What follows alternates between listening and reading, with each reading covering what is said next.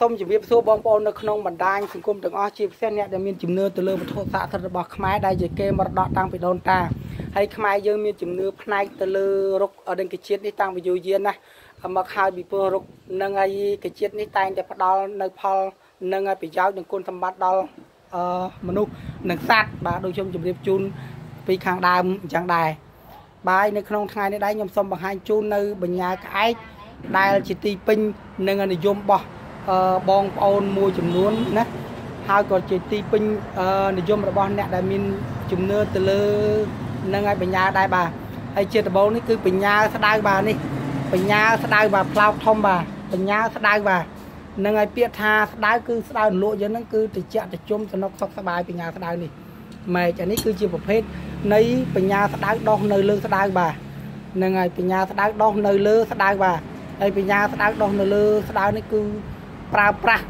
ណាស្ដាច់នៃបញ្ញាស្ដៅដោះនៅលើស្ដៅនេះក៏ផ្លោកនឹងបញ្ញានេះណាគោលបញ្ញាប៉ុណ្ណេះបងប្អូនមកចោះផ្លោកបញ្ញាធំណាផ្លោកបញ្ញាវាចូលទៅដល់ប្រព័ន្ធផ្លូវបងប្អូនផ្លោកវានឹងបញ្ញាស្ដៅបាទនេះហ្នឹងហើយបញ្ញានឹងឲ្យស្ដៅហើយស្ដៅនេះអាចឆ្លាក់ជារូបអីសីណារូបព្រះអង្គប្រក់នេះបញ្ញាស្ដៅនេះគឺជាតួអង្គប្រុសដែរណាអ្នកតិចតិជុំសំណុកសុកដេញសបាយតួអង្គប្តីប្រពន្ធបញ្ញាស្ដៅគឺតួអង្គប្រុសនឹងឲ្យស្រីបាទបញ្ញាដើមនឹងឲ្យស្ដៅបាទអញ្ចឹងយើងចេញពីបញ្ញានឹងឲ្យស្ដៅយើងចូលមកបញ្ញាមួយប្រភេទទៀតគឺបញ្ញាដែលយើងនិយមដែរណាគឺគ្រប់គ្រងគឺព្រះនឹងឲ្យក្រងគឺឬក៏អង្គដេញក្រងក្រងឬក៏ព្រះដេញក្រងបញ្ញាហ្នឹងគឺមានលក្ខណៈមួយល្អខាងគ្រប់គ្រងថែរក្សាតួអង្គគឺជាមនុស្សដេញប្រុសឬក៏ជាទេវតាប្រុសរុក្ខដេញទេវតាប្រុសបាទហើយដៃបញ្ញាយើងដឹងអានេះមានទំហំដៃបញ្ញាដល់ទៅ2ហ៊ុន3លីណាអានេះដៃបញ្ញាដល់ទៅ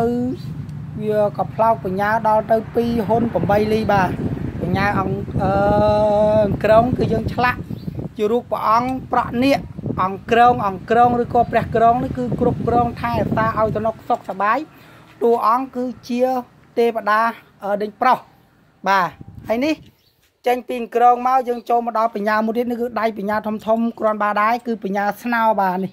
នឹងឲ្យស្នោនេះគឺស្នោលំដាប់ឲ្យបងប្អូននេះនឹងឲ្យស្នោនេះគឺប្រភេទស្នោនឹងឲ្យភ្នំស្នោមាន2ស្នោភ្នំនេះគឺប្រភេទស្នោទឹកយើងនេះបងប្អូនចេះផ្លោកចំកាត់យកទៅឆ្លាក់ទៅប្រភេទស្នោទឹកនេះប្រភេទនឹងឲ្យស្នោទឹកយើងនេះបងប្អូនចុះនេះនឹងឲ្យស្នោបាទទាំងអស់នោះសិតតែនឹងឲ្យស្នោនេះប្រើខាងសម្រាលបាទយើងប្រើខាងនឹងឲ្យសម្រាលនិងប្រើខាងការពារមុននឹងឲ្យស្នេហ៍ឲ្យតួអង្គនៃបញ្ញាស្នោនេះគឺតួអង្គជាមនុស្សនឹង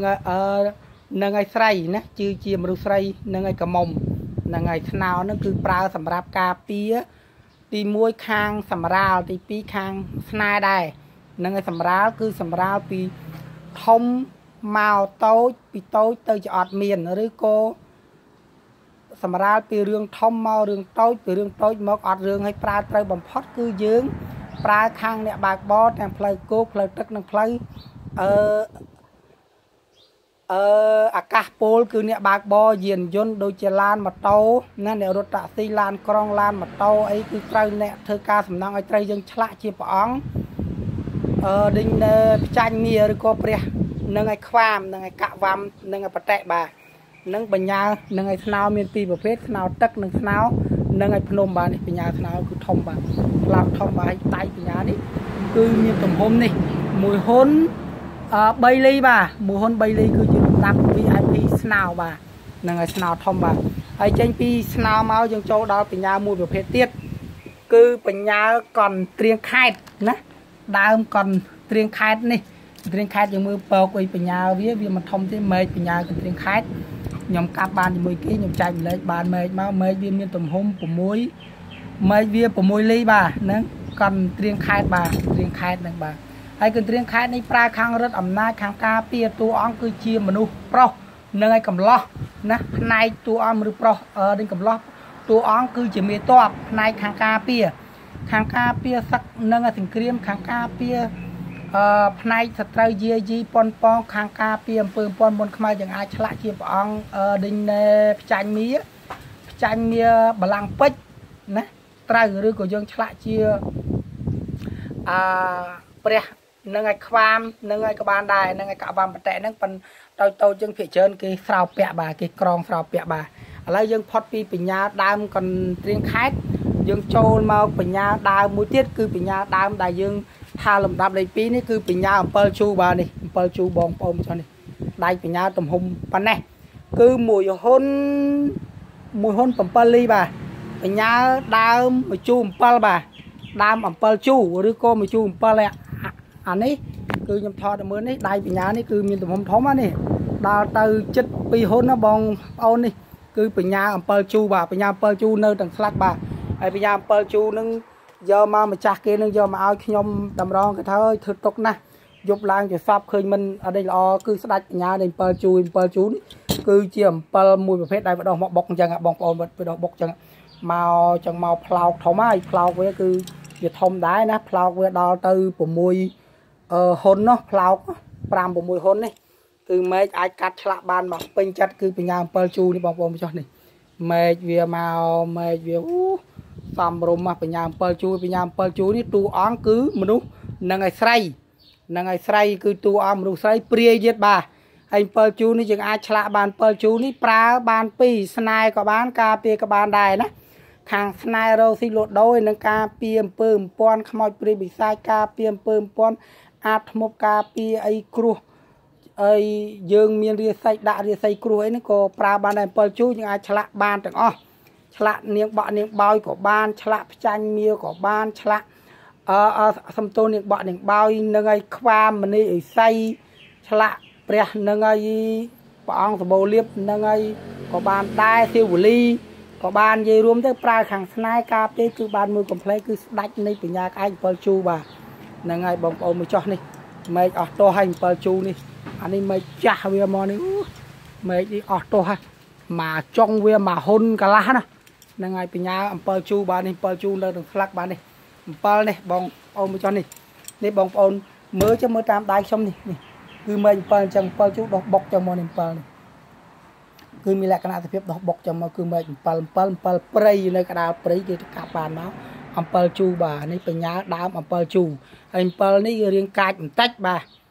អ្នកកាប់នឹងដេកមិនបានដែរបាទហ្នឹងហើយ7ជូហ្នឹងហើយយកបានទាំងនាងពួនទៀតកាលណាមានបញ្ញាគឺមានខ្លឹមនាងពួនគឺបញ្ញាដើម7ជូធំស្អាតបាទមួយមេឃនេះសាខាស្អាតណាគឺបញ្ញាដើម7ជូហើយបញ្ញាដើម7ជូនេះគុណប្រយោជន៍ដូចខ្ញុំជម្រាបជូនអញ្ចឹងគឺប្រើទាំងស្នែទាំងការពារគឺល្អបំផុតណាស់នៅក្នុងស្ដាច់ឈើទាំង4មាន7ជូ7ជូពៅដោះឈើដែលប្រច្រាស់ទឹកហើយនឹងបញ្ញានឹងឲ្យស្នោបាទស្ដាច់ឈើទាំង4បាទនេះ7គឺមានលក្ខណៈធំបាទ7នឹងដៃធំដែរមកហ៊ុនអរិញកន្លះនេះបងប្អូនដៃនឹងបញ្ញា7ហ្នឹងវាមិនធំណាស់ណាទេប៉ុន្តែប៉ុណ្ណឹងយើងអាចប្រើការបានបាទហើយនេះទៀតបងប្អូនចុះដៃបញ្ញានេះគឺថាមានសភាពធំនេះបងប្អូនចុះអានេះដូចជា2ហ៊ុនបងប្អូននេះ2ហ៊ុនបាទហើយអាមេឃនេះដូចជាធំបងប្អូនបញ្ញាអានេះធំ2ហ៊ុនបងប្អូនចុះនេះបាទនេះ2ហ៊ុនបាទ7ជូបាទនេះបញ្ញា7ជូនៅទាំងស្លឹកបាទមិនទាន់ខ្លោបប្រហែលនេះអញ្ចឹងទេបញ្ញា7ជូខ្ញុំបកស្រាយប៉ុណ្ណឹងហើយបន្ទាប់ពី7ជូមកគឺយើងដឹងហើយគឺបញ្ញាកងោកដែលយើងល្បីថានឹងហើយកងោកនោះគឺមាន2ទៀតបាទនេះគឺកងោកតូចណាហ្នឹងហើយកងោកតូចដែលហៅថាកងោកតូចគេដាំនៅមុខផ្ទះដើម្បីចម្រើនសេរីសួស្ដីដល់គេហើយតួអង្គនៃកងោកតូចនេះគឺជាសត្វទេពមួយប្រភេទដែលមាននៅក្នុងតម្រារឿងខ្មែរដូចជារឿងទោះជាដកដូចជារឿងបញ្ញាជាដកហើយក៏ដូចជារឿងភិក្ខចិនដែរបាទនឹងឲ្យហងភ្លើងតួអង្គនឹងឲ្យកងោកនឹងបាទនឹងឲ្យកងោកបាទនេះគឺកងោកតូចបាទឬគេហៅថាដើមផ្កាកងោកតូចហ្នឹងហើយនេះគឺកងោកធំដៃបញ្ញានេះបងប្អូនចុះលំដាប់ដែរណាបងប្អូនចុះដៃកងោកហ្នឹងគឺកងោកធំហ្នឹងគឺទំហំដល់ទៅ2លីបងប្អូនចុះហ្នឹង2លីបាទ2លីឲ្យដៃបញ្ញានេះ ធំនៅមួយទៀតនោះមិនទាន់បានទៅយកដៃបញ្ញាអស់តោះហើយណាគឺនៅហើយកងោកហើយកងោកនេះយើងឆ្លាក់ត្រូវបំផុតគឺព្រះអង្គនឹងឲ្យផ្ចាញ់មាណាព្រះអង្គផ្ចាញ់មាក៏បានព្រះសេវលីក៏បានព្រះនរាយក៏បានវិស្ណុក៏បានហើយកងោកនេះគឺប្រើទី1ខាងការពារទី2ខាងស្នេហ៍បើស្នេហ៍ខ្លាំងតួអង្គគឺជាមនុស្សស្រីតួអង្គសំទោសគឺជាសត្វនឹងកងោកនឹងតែម្ដងសត្វទេពសត្វពោធិសត្វបាទពោធិសត្វគឺជាអ្នកដែលបំពេញនៅបារមីដើម្បីត្រាស់ដឹងជាព្រះសម្មាសម្ពុទ្ធបាទនឹងគឺបញ្ញាកងោកបាទហើយចេញពីកងោកមកបញ្ញាចុងក្រោយគេគឺបញ្ញាក្អែកដើមឫស្សីបាទនេះសូមបងប្អូនមើលឲ្យច្បាស់ទៅបញ្ញាដើមឫស្សីបាទនេះបញ្ញាដើមឫស្សីអញ្ចឹងនេះបងប្អូនចុះនេះខ្ញុំ focus ច្បាស់នេះហ្នឹងគឺបញ្ញាដើមឫស្សីបាទនេះឫស្សីនេះសិតតែឫស្សីទាំងអស់ណាអានេះឫស្សីអានេះក៏ឫស្សីដែរបាទនេះគឺបញ្ញាដើមឫស្សីបាទបញ្ញាក្អែកដើមឫស្សីបាទហើយបញ្ញាក្អែកដើមឫស្សីរបស់ខ្ញុំនេះវាមិនធំណាស់ណាទេគ្រាន់តែវាវាមិនធំណាស់ណាទេណាវាគ្រាន់តែប្រើបាន1ហ៊ុន7លីបាទ1ហ៊ុន7លីបញ្ញាដើមឫស្សីនេះគឺ1ហ៊ុនដូចជា1ហ៊ុន5លីបាទ1ហ៊ុន5លីកម្ពស់គឺ7លីបាទកម្ពស់ហ្នឹងហើយកម្ពស់ហ្នឹងហើយ7លីហ្នឹងហើយគឺបញ្ញាឫស្សីព្រៃបាទឫស្សីព្រៃតាន់ឫស្សីព្រៃតាន់ណាឫស្សីព្រៃហ្នឹងហើយបញ្ញាក្អែកដើមឫស្សីសូមបងប្អូនពិនិត្យមើលទាំងអស់គ្នាណាខ្ញុំយកបានដោយផ្ទាល់ដៃអញ្ចឹងខ្ញុំមានអះអាងថាបញ្ញាឫស្សីបាទហើយផ្លោកនៅអ៊ំប្រុសខ្ញុំនេះបញ្ញាឫស្សីបាទនេះបញ្ញាឫស្សីបាទហ្នឹងឫស្សីហើយបន្ទាប់ពីបញ្ញាឫស្សីព្រៃមកគឺខ្ញុំសូមបង្ហាញជូននៅបញ្ញាឫស្សីដែរនេះណាគឺឫស្សីចិនឬក៏ឫស្សីចិនឬក៏ឫស្សីដែលគេយកស្លឹកវិចនំចាំងហៅថាឫស្សី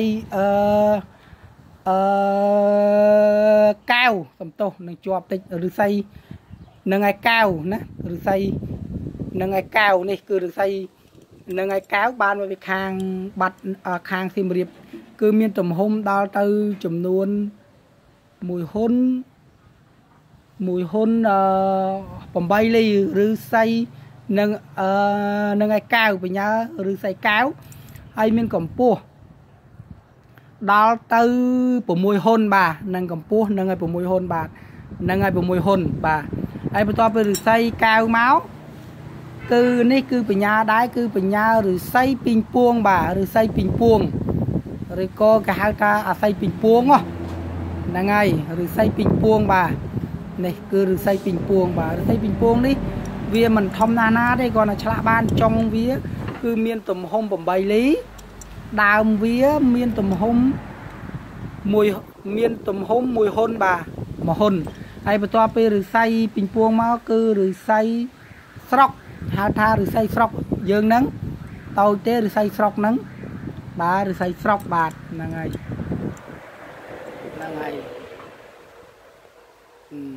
ឫស្សីស្រុកបាទនេះណាគឺមានទំហំ6លីតូចទេឫស្សីស្រុកបាទហើយបន្ទាប់ពីឫស្សីស្រុកមកគឺឫស្សីមួយប្រភេទគេហៅថាឫស្សីខ្លីណាអាស័យខ្លីឬក៏អាស័យព្រៃខ្លីបាទនេះអាស័យព្រៃខ្លីបាទបញ្ញាដើមឫស្សីដែរហើយមានទំហំដល់ទៅនេះទំហំ1ហ៊ុន7លីបាទបងប្អូនមើលចំ1ហ៊ុន7លីហើយមានកម្ពស់ណាបងប្អូនហ្នឹងហើយមានកម្ពស់7ហ៊ុនបាទមកតាក់7ហ៊ុនអីមកតាក់នេះគឺមានទំហំ1តាក់បាទពីចងគាំងនេះគឺ1តាក់បាទនេះគឺ1តាក់បាទ1តាក់2ហ៊ុនបាទឫស្សីខ្លីបាទអញ្ចឹងយើងខ្ញុំមានបញ្ញាឫស្សីមិនច្រើនទេទី1ឫស្សីព្រៃតាន់ទី2ឫស្សីដែលគេវិចនំចាំងគេហៅថាឫស្សីពេជ្រឫស្សីនឹងឯកែវអាស័យនឹងឯកែវវិចនំចាំងហ្នឹងហើយទី3គឺឫស្សីពីងពួងបាទឫស្សីពីងពួងអានឹងឫស្សីពីងពួងទី4គឺឫស្សីស្រុកអាស័យស្រុកយើងដើមទ្រូហ្នឹងហើយទី5គឺឫស្សី ខ្លៃបាទខ្លៃនេះមេឃនៃបញ្ញាឫស្សីដែរបាទអញ្ចឹងគឺតួអង្គនៃបញ្ញាឫស្សីនេះគឺជាលោកតាមនីអេសីតែម្ដងហើយយើងអាចឆ្លាក់អីបានទាំងអស់ប្រើបាននឹងទាំងអស់យើងអាចឆ្លាក់ជារូបអីក៏បានដែរជាព្រះមនីអេសីជាព្រះអង្គផ្ចាញ់នេះគឺបានគ្រប់មុខទាំងអស់បាទបញ្ញាឫស្សីបាទហើយបញ្ញាឫស្សីនេះគឺមានប៉ុណ្ណឹងបាទហើយសូមបញ្ជាក់បងប្អូនឡើងវិញថាអ្វីក៏ដោយយើងកុំថារបស់យើងធំដាច់គេកុំថារបស់យើងល្អជាងគេមិនមែនទេរបស់នៅលើโลกនេះมันអាចបែងចែកខ្ពស់ទាបវែងខ្លីធំតូចបានទេវាអាស្រ័យទៅលើការដោះដាលនៃធម្មជាតិទី1ទី2អាស្រ័យទៅលើឧបៈនិងនិស័យទី3អាស្រ័យទៅលើយើងជួបបាទនេះឫស្សីនេះធំល្អបាទ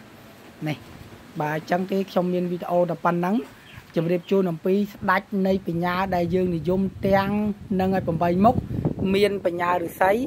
បញ្ញា7ជូកងោកស្នោស្ដៅក្រងកន្ទ្រៀងខេត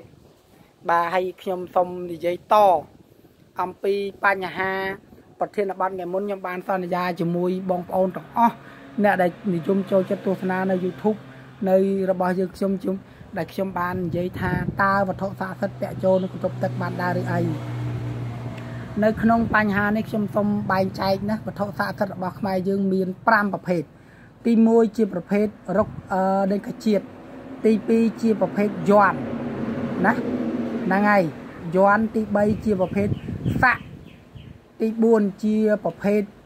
ហ្នឹងហើយបញ្ចុះដូចជាបញ្ចុះនៅក្នុងថ្មិញណាបញ្ចុះនៅក្នុងថ្មិញចានៅក្នុងអណ្ដាត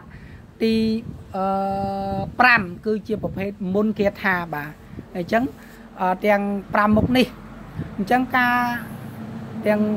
5មុខនៅមានមួយមុខទៀតគឺប្រភេទនឹងចង្កូមនិងខ្នាយបាទចង្កូមខ្នាយនិងដេញនឹងឲ្យខ្នែងបាទអញ្ចឹងចំពោះបន្ទប់ទឹកក៏យើងដឹងថាបន្ទប់ទឹកឥឡូវនេះមានការអភិវឌ្ឍដូរផ្លាស់មិនដូចពីលើកមុនយើងស្អុយទេឥឡូវនេះគឺมันមានអីស្អុយទេយើងបត់ជើងទៅយើងអាចបាញ់ទឹកទៅចូលទៅបាត់អញ្ចឹងបើយើងពាក់ជារូបនឹងឲ្យព្រះអង្គយើងអាចបៀមនៅក្នុងមាត់ឬក៏យើងបោះទៅដេញក្រោយណាអាហ្នឹងបើសិនបើយើងករណីចាំបាច់ដែលយើងមិនអាចពាក់ដែលយើងចាំបាច់ដែលយើងមិនអាចខានបានតែបើយើងមានអ្នកកាន់ឲ្យដូចជាមានអ្នកកាន់ឲ្យយើងគួរតែកាន់តែបើយកនឹងឲ្យល្អយើងគួរតែកាន់ណាបាទយើងគួរតែរកម្នាក់ឲ្យម្នាក់អ្នកកាន់ទៅយើងចូលបន្ទប់ទឹកទៅសុំឲ្យគេកាន់ឲ្យទៅផ្ញើនឹងបងប្អូនម្ដាយឪពុកយើងអ្នកទុកចិត្តអញ្ចឹងទៅកាន់ឲ្យបាទហ្នឹងហើយអាហ្នឹង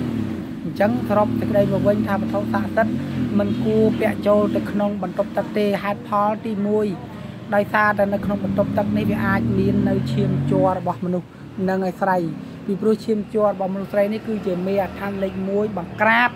ផ្នែកវត្ថុស័ក្តិសិទ្ធិបញ្ហាទី2យើងបត់ជើងបត់ដៃទៅអាចនឹងឲ្យប្រឡាក់បាទយើងអាចនឹងឲ្យ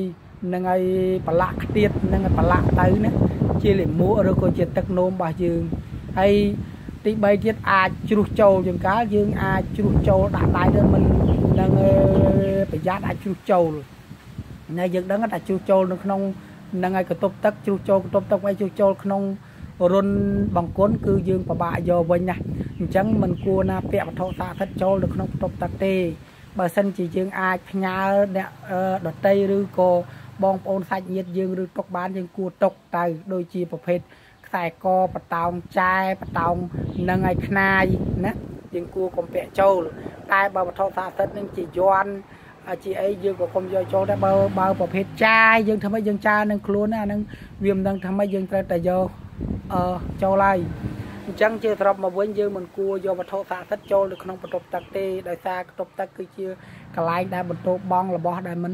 នឹងល្អយើងគួរតែកាន់យើងគួរតែឲ្យអ្នកណាមួយអីជួយទុកដាក់យើងទៅណាប្រភេទចាយប្រភេទខ្នាយប្រភេទកសែយ័ន្តហ្នឹងគឺមិនបានទេណាយើងគួរតែបៀមបើចាំបាច់យើងបៀមទៅក្នុងមាត់យើងបៀមឬក៏យើងផ្ញើឬក៏យើងដាក់នៅក្នុងកប៉ៅអាវដោះអាវអីចឹងទៅណាអ្វីដែលយើងលទ្ធភាពបានបន្តែជាយោបល់របស់ខ្ញុំគឺមិនគួរយកវត្ថុស័ក្តិសិទ្ធិចូលក្នុងបន្ទប់ទឹកទេហើយបើពួកខ្សែដៃយើងអាចដោះបានណាយើងអាចដាក់នៅខាងក្រៅកន្ទប់យើងក៏អាចផ្ញើចឹងទៅឬក៏យើងអាចដាក់នៅខាងលើផុតតិចទៅយកបាត់ជើងយើងយកវិញទៅពីព្រោះនៅខាងកន្ទប់ទឹកវាមានខាងលើចឹងណា អាចខ្ពស់អាចអីបានចឹងទៅបាទហើយបើយល់ល្អគូកុំយកចូលបាទអញ្ចឹងបើមានការខុសឆ្គងកន្លែងណាសូមបងប្អូនមេត្តាខន្តីអភ័យទោសនៅរាល់ការបកស្រាយនិងនៅរាល់ការធ្វើនឹងវីដេអូនេះចំពោះរៀមច្បងអ្នកដែលមានចំណេះដឹងផ្នែកខាងវត្ថុស័ក្តិសិទ្ធិសូមអរគុណសូមជម្រាបលាសូមបងប្អូនមានសេចក្តីសុខសេចក្តីចម្រើននៅក្នុងក្រុមគ្រួសារទាំងអស់បាទសូមអរគុណ